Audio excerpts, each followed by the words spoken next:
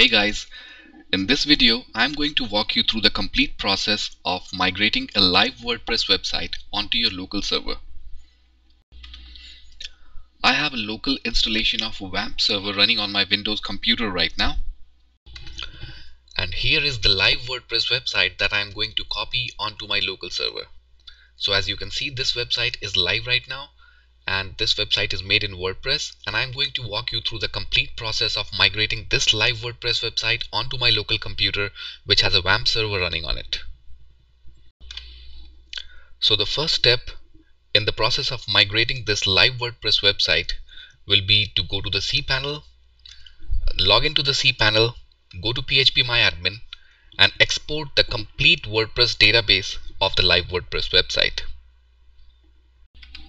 So this is how we do that. I have already logged into the cPanel of my live WordPress website, and I am inside the phpmyadmin section of my live website. Inside the phpmyadmin section, you see there is an export tab over here. You click on export, then the screen is going to look something like this. It might look a little different depending on what version of phpmyadmin is installed on your server. You can select the SQL option over here. You can scroll down and select the zipped option. So this is how the output file is going to be saved in this format. And then you can click on the go button on the extreme right. Over here you see there is a go button. So when I click on the go button, it will prompt me to save a SQL file, or it's a zipped file. It's the sql.zip, and I'm going to save this file on my desktop. So basically what this file is, it is a complete backup of the database of the live WordPress website. And this is how you take the database backup. So now that we have the database backed up from the live website, the second step in the process is to download all your WordPress files and folders from your live website to the local server. And I'm going to do that using a software or an FTP client called filezilla. You can use any other FTP client if you have your own preference, but for this video I'm going to use filezilla as my FTP client. I have already created a folder on my desktop. Here is the folder that you can see. It is a blank folder right now, but eventually I am going to copy all the files from my live website onto this folder. So as you can see, I have my filezilla which is up and running on my desktop right now. I have already connected to the live WordPress website using the credentials that I have, and you can see here these are all the files and folders which are present on the live website. I'm going to download all these files and folders onto the new folder that I created on the desktop.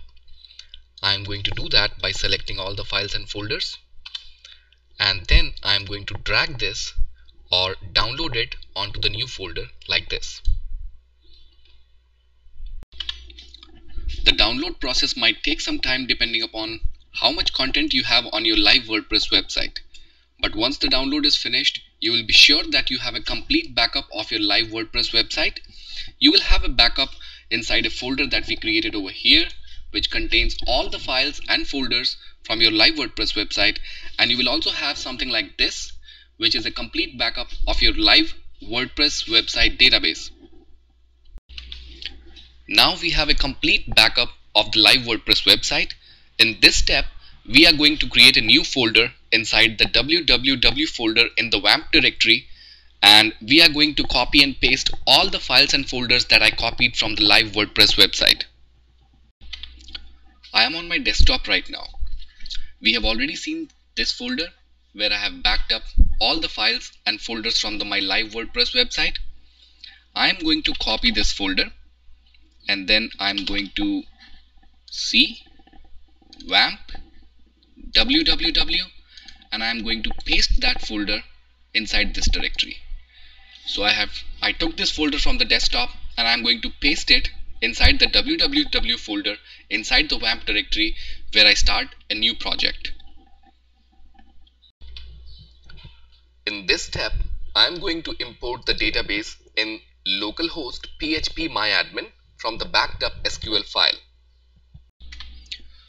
I am inside the phpmyadmin section inside the localhost.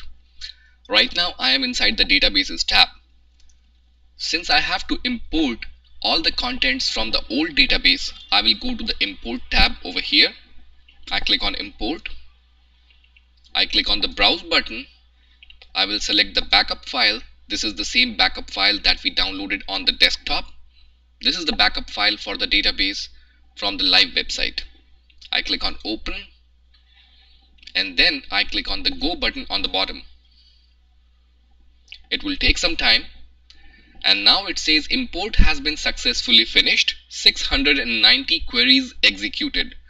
Now you see there is a new database. It's called as this La Naratres Al Rawia. It exists in our new databases section. So this database is an exact replica of the database that is on the live website. Now that the database is all set up, we need to update the URLs inside the WordPress database, which still refer to the live website. To update the URLs in the database, we have to run the following 3 SQL queries. The following 3 SQL queries will make sure to replace any existence of the URLs of the live website with the URLs of the website hosted on the localhost. I am going to run these queries one at a time in the phpmyadmin. To run these SQL queries, you need to come to the phpmyadmin section, then click on the correct database, click on the SQL tab. In this window, you need to type in your SQL query and then click on the go button to run the query. Now, after running all the 3 queries, we are on the final step of the migration process, and this process involves editing the wp-config.php file. In this step, we are going to edit the wp-config.php file. The only 3 configurations that we need to modify in this file are the database name, the database username, and the database password.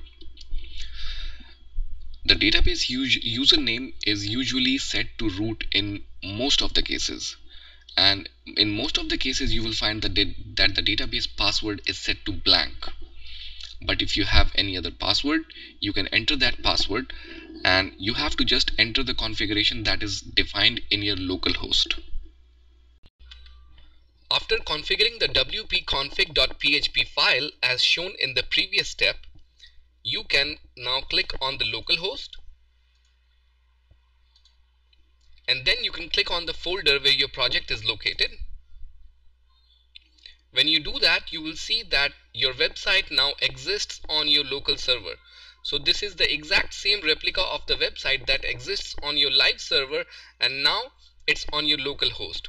So by following all the steps as I mentioned before, you will have your website running on your local host, exact same replica of the website that is copied from your live server. Thank you.